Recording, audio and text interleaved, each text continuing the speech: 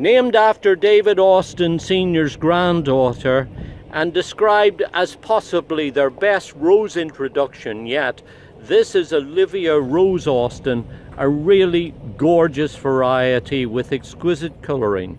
As you see, it produces lots of nice big fat buds that then, as they begin to open, show off these exquisite flowers.